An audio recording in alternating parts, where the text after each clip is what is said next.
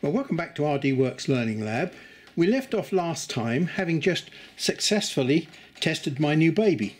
It's in, it's working, and it's powerful. Now all we've got to do is to set the beam up so that it gets through to the work. I've tried several methods of setting the beam up in the past, and every time I do it I find something new. So I decided I would sit down this time and think about it completely logically. What I've done, hopefully this time, has organised a complete logical set of steps that you should go through to set your machine up. Now, the first thing you must do is mistrust the machine. Let me explain. I want you to imagine yourself as a laser beam travelling down that tube and getting to that first mirror. Now, although the mirror starts off life as a 25mm disc, by the time you tip it through 45 degrees, look what happens to it. It's turned into an oval. Now, that's what this picture is showing you. What we've got here is a picture of the mirror as the laser beam sees it, and this is the laser beam itself. Now, the laser beam is only 6mm diameter, but by the time the mirror is tipped over, okay, although it's still 20mm tall as opposed to 25mm tall because it's just encased in a little enclosure there, in the other direction we might have as much as 12mm. It might be 11mm, but it's in that sort of region, 11 or 12mm. Now what that means is that we've got a very narrow target to aim at. For a long time, for some stupid reason, I thought I'd got quite a large target to aim at, and it wasn't until I thought about it, which I should have done before, that I realised that it was quite a narrow target that we're aiming at, and we've got to be pretty accurate with our laser beam and our mirror alignments. So if we've got a 6mm beam and a 12mm wide mirror, we've got 3mm each side maximum. So I can only really sensibly afford to have my beam 2mm off centre to play safe. So I want you to keep that fact in mind. We've got to get the beam within 2mm of the centre of the mirror all the way through the system. So here we've got the laser tube with the laser beam coming out of it, hitting mirror number 1. Now ideally it should run along here absolutely parallel with this y-axis bearing rail. That's what we're trying to achieve. Now we're trying to achieve that parallel beam to this bearing rail in not only the plan view, which is what we see here, but also in the horizontal view as well. So this beam has got to run true in both axes to this bearing rail. Okay, that's what we're trying to achieve. Now let's just take a look here at mirror number 1. Now it's coming off of mirror number 1, and for it to run along parallel with this axis here and hit the centre of the second mirror, the mirror has got to be in the same relative position to the y-axis bearing rail as mirror number 1. In other words, I can't afford to have this mirror here out of line mechanically, because if it's out of line mechanically, when I try and point the beam to the centre of this mirror, it's not going to be parallel with this axis. So I shall never be able to achieve the goal that we're looking for, which is parallelism between the beam and this axis. So the very first thing that we're going to have to do, because this is like the foundation of the whole beam setup, we must make sure that mirror number 2 and mirror number 1 are mechanically in line with this y-axis. If they're not, we've got to fix it. We can't afford to have these out by more than 1 millimetre, because otherwise, if we stick with our plus or minus 2mm, we should be touching the edge of the mirror. This is going to be an interesting problem, and it's going to test your engineering ingenuity, because there are very few things on the machine that are what I call good enough to use as a reference. I thought we might be able to use the machine case here. This is the green machine case as a reference. But when I put a straight edge along this surface here, it's probably out by a mil and a half. My original plan was that what I was going to do was to use this as case plane as a reference, measure from there to the rail, there to the rail, and then from that same reference to the centre of that mirror, and that reference to the centre of that mirror. And with a little bit of maths, we would have been able to work out what the difference between these two lines was. Not possible. So we're going to have to think of some other method. What I'm going to do to make more room for myself is to take the mirrors actually off of the block, because the mounting block is the more important thing that I'm interested in at the moment. If the mounting block is right, then I can use that as a reference to set my mirrors up. I'm no longer frightened of taking mirrors off and messing things up. There was a time when I first had this machine, it was one of the most fearful things that I dreaded. If I messed my mirrors up, would I ever get them back into line?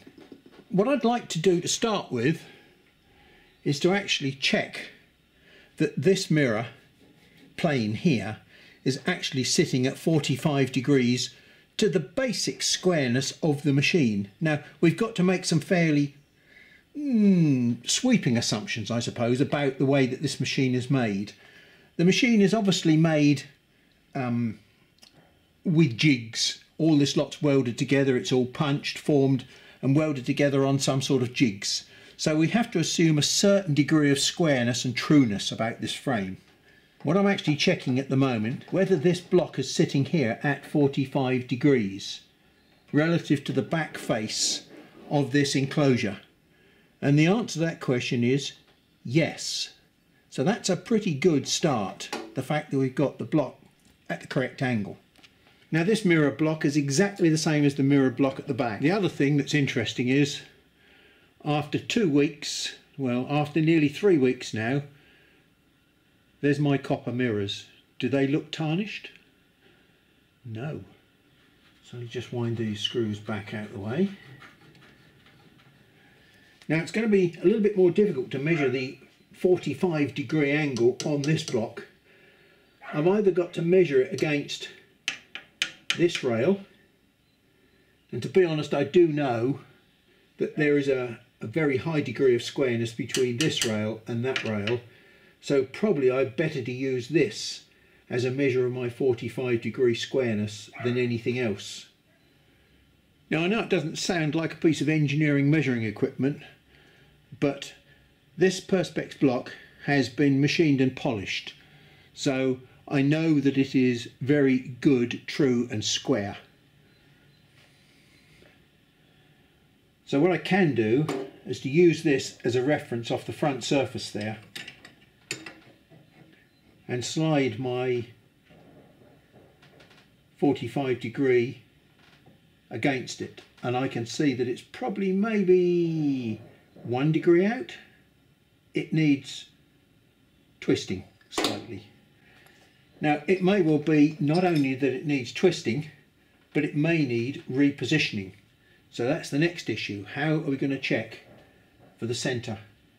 Well, I don't think we are going to be able to check for the centre, but what we can do, well, as far as I can see, the block at the back is 45.09 wide, and this block here is 44.91. So if we said they were 45 millimeters wide, those blocks, that's going to be probably good enough. But I really have got to have this set at the correct angle before I can use, what I want to use is one of these edges here, or both the edges, to set myself up a reference. So I should need to loosen the screw off underneath there.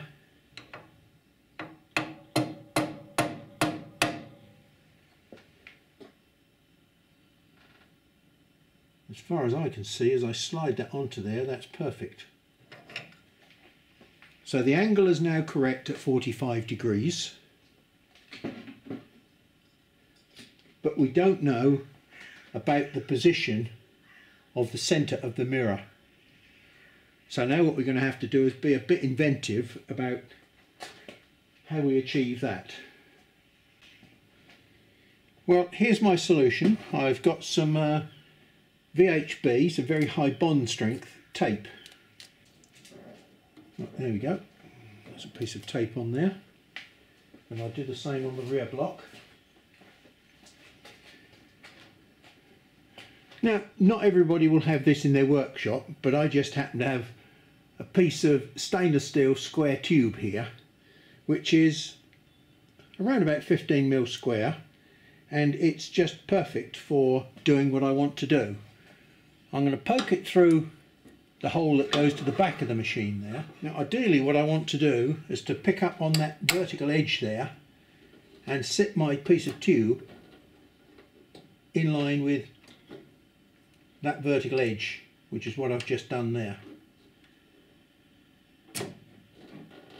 I'll just stick it down so that it doesn't move, and I'll do the same on the back mirror. Okay, so now I've got myself a straight line through the corners of these two blocks. Now if I shift it across by the same amount, it will eventually get to the centre of the mirrors. So basically what I'm doing is checking the centre line of the mirrors, or these blocks, and now I should be able to reference between here and here and here and here. Let's go back to my big block of acrylic, because that looks like a very useful size. I can stand it on that rail. If I put those two together there, that should make a flat surface, which it does. So I can now move that to the back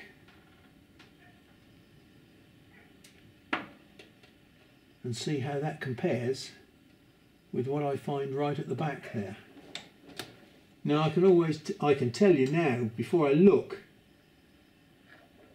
there's about 1.5 mm difference in the height. It's not quite as important in the up and down direction, because remember, we've got 20mm to play with. We've probably got at least plus or minus 4 or 5mm from centre before we start having a serious impact on our beam collision with the edge of the mirror. Well, as I mentioned before we started, we're going to have to be a little bit ingenious about how we establish whether or not we've got a reasonable dimension here, because there's nothing to work with. So what I'm going to do here, I'm going to use the top of this rail as a flat reference, and I'm going to sit my block here on top of that rail and slide it across very gently till it just touches the rail. And at that point there, what I'm going to do is to measure the step difference to the rail, which is 3mm. Now we're going to come to the front and try and do exactly the same thing. Hold it square on the top of the rail there and slide it across till it just touches, and that's 2.99 as opposed to 3.08. So I think near as damn it those mirrors are in line, which is very important. So let me very carefully tighten these screws up. I only just crack them very gently. I'll do those nice and tight because we don't ever want to have to fiddle with that block again. This is a once off setting. Now it might be crude, but even if it's a mil out, it's better than it being 2 or 3mm out and you never being able to get your alignment correct. This is not proper engineering, as you'll understand, but I haven't got a metrology lab to back me up, so we have to go to garage technology. So the only error that we found in these blocks basically is this one is 1 mm higher than the one at the back. Not a problem. Okay, well we've now built our solid foundation upon which we can start our beam alignment. It was important that we had these mirrors set at 45 degrees, and it was important that a line joining the centre of this mirror and the centre of this mirror was basically parallel in both the vertical and the horizontal axis with this bearing rail. Okay, we now fix the block back on, and now comes the next vital trick. What we're going to do is to put a little bit of movement on this block, and then I'm going to put that in there, and I'm going to undo the back one until it just nips like that. Now I'll just tighten it up until I can just get my piece of wire out, which is 1.5 millimeters wide, and then I'll do the same at the front here. I'll nip it in the front here, undo the screw until I nip it in there, tighten it up till it just comes out. There we go, and then I'll do the same for the top. Now in doing that, what I've actually done is set that block up absolutely parallel to this block. So technically that mirror is now sitting at 45 degrees, the same as the block. We're going to do the same to the front mirror now. And there we go. So that's the preliminary settings done. And you'll notice we've not even turned the machine on yet. Now I know that these blocks are correct because when I was having problems before, I managed to draw these blocks up and I checked the geometry of these blocks, so I know that the centre of the mirror is where I expect it to be, in the centre of the hole. So if we aim the laser for the centre of the hole, then I know that we've got it set up approximately on the mirror centre as well, give or take half a millimetre or so, I suspect. When I made the holes to fix my clamps down, I made them into slots. Although I've got this set to a nominal position, I think I might need more than the 3 millimeters that I've got on here to find the correct position in the middle there. So what I should do is loosen the screws off to start with to get a nominal starting position. Well, I've just slackened off the nuts now so that my tube, the base plate for my tube, is actually able to float around. And for the first time we're going to have a quick check to see where the beam is. Now many of you will be asking the question, why am I not using my little red dot pointer? Well, the answer is quite simple. From experience, the Mark II and the Mark III, they were pretty good on a from scratch setup, but many people won't have the pointer. So what I'm using here is the standard technique, which I actually still find, much to my horror, is actually the easiest and best technique to use. Now what we're going to do is turn the power right down on this tube to about 10%. See what's happening as I press the pulse button. No, that's good. Now I'll just do a little pulse test. And I'm not far off centre. So I will just pull this across very, very slightly at the front here.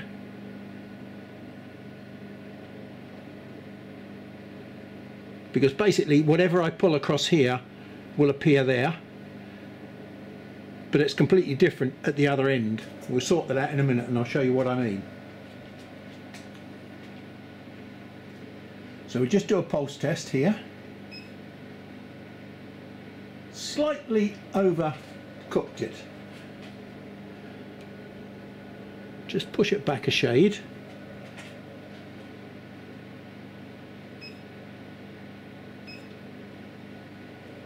And I would say that that looks pretty good for centre. We can check it again. The great thing about this is you can sort of, it's semi-opaque, you can see where I'm aiming. So let's try that one more time. Yeah, that looks pretty good. This is the back of the enclosure.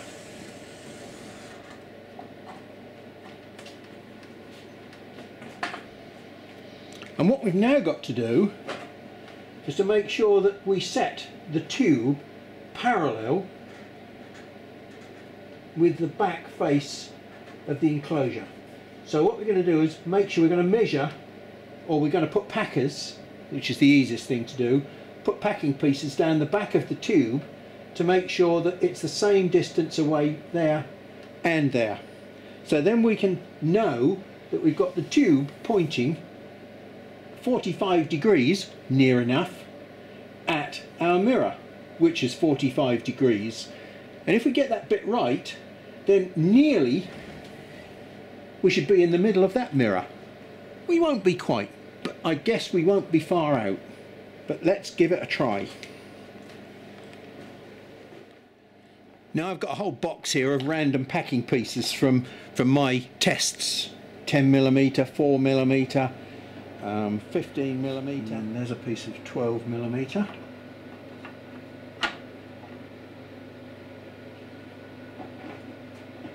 And then another piece of 12mm.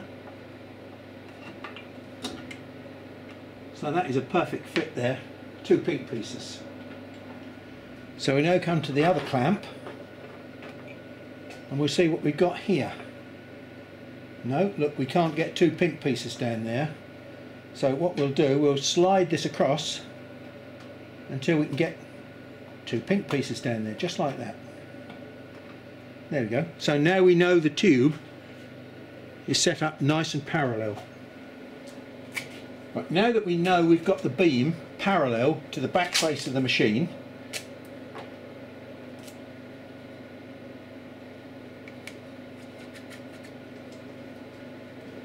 we'll do a quick test. And I think as near as makes no difference, we regard that as being central up and down, but we haven't set up and down yet, and it's certainly central left to right, which is great news. Now we've got a piece of 15mm there, and look at that, a piece of 4mm ply fits perfectly underneath there. Put another piece of this 15mm acrylic under here. So we shall need to undo the clamp and lift it up, and we'll lock it up in that position at the moment. So that's the next stage done, which is setting the beam up parallel in 2 planes before it gets even to the first mirror. We'll have just one more quick pulse test. There we go. We're happy with that. So that's stage 1 sorted. I've still got my packing pieces behind and underneath the tube because we should be coming back to this area later on in the procedure, but at the moment we've built a good foundation from which we can now start aligning the beam.